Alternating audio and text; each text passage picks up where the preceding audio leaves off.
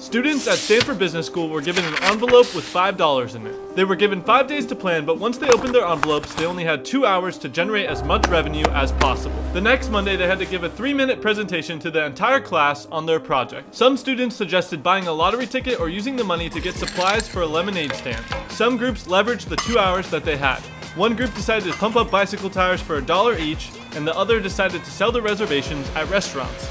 However, one team walked it all the way back using a tactic called first principles. This is where you break things down to their most fundamental truths. They decided that the most valuable asset was their 3-minute presentation. The group sold their presentation time for a whopping $650 to a local company that was looking to hire college students.